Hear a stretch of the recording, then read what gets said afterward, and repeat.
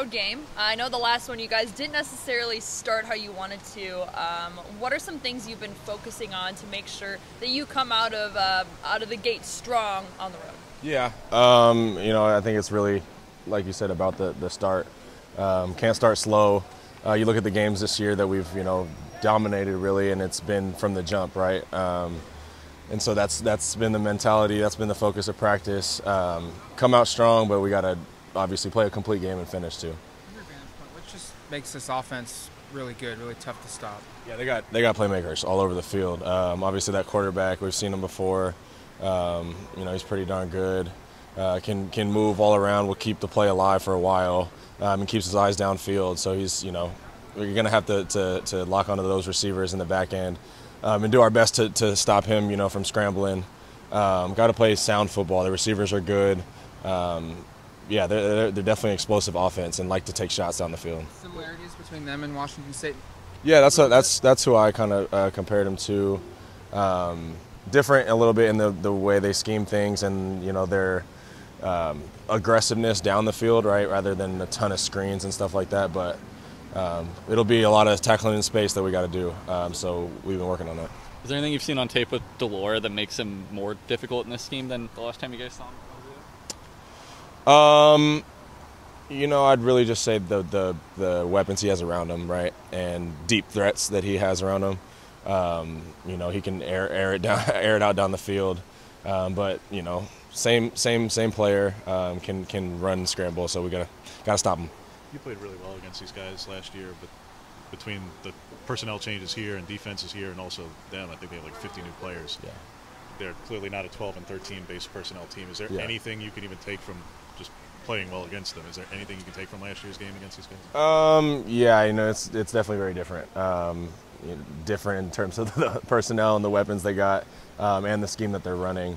It always feels good to, after last year playing really well against them, whether it's the uniforms that you see on the field, it's like, okay, something gives a good feeling about it. Excited to play down there. That's going to be a new environment, but, I feel good about every game I go into. You guys really haven't played in the heat since the summer. Will it be good to go back to that? Like, how are you feeling about it being like when you land, it's going to be hot out? Yeah, it'll be a little different. I don't think I'm too worried about. I don't think any of us are too worried about the weather.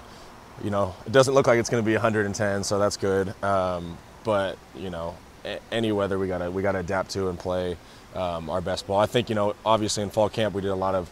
It was pretty hot back then, and that's been a while. But I think guys can adjust. We'll be all right. It seems like your tackling has improved a lot this season, especially open field tackling. Is there something you're doing different in preparation? How have you seen that improve from your side? We've been working on it a ton in practice, right? And you see not just me, but a lot of guys are improving just from even game one and on our tackling. I take a lot of pride in doing that because we were somewhat poor at it initially, right? And so as a leader on the defense, I feel like you got to show it first, right, before you can just talk about it. And so that was something I definitely took pride in, yeah. Two of their new weapons are Cowing and T-Mac, 2 and 4. Just what is challenging? What's kind of the preparation that you have for them? What makes it challenging? Those are good players. Cowing's a really good receiver. Can do almost everything, right? Runs routes out of every position on the field. And then 4 obviously is big, tall, good deep threat, good possession receiver. They got them all across the board. It's going to be definitely a tough matchup, but that's something that we embrace and look forward to. Any of your guys who have given you a really good scout team look for Cowing and kind of his versatility? We take a lot of the 1s and 2s, and we're bringing them over for some scout team reps. Josh Delgado, Chachi, has been over, giving us great looks. He runs some great routes, so that's giving us great looks for number 2 for Jacob, but everybody across the board, right? So we've been preparing pretty well. Jacob's not the biggest guy, but what do you see him do on tape that just makes him so, like you said, explosive? He's a playmaker. Comes off the ball hard every time.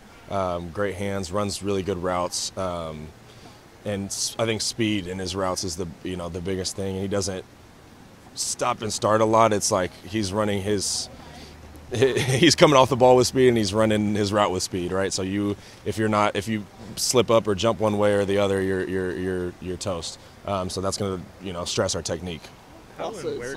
Boss is someone who's really seen an increased role so far this year. What have you seen kind of growth from him from week 1 to now? Tackling, the biggest thing.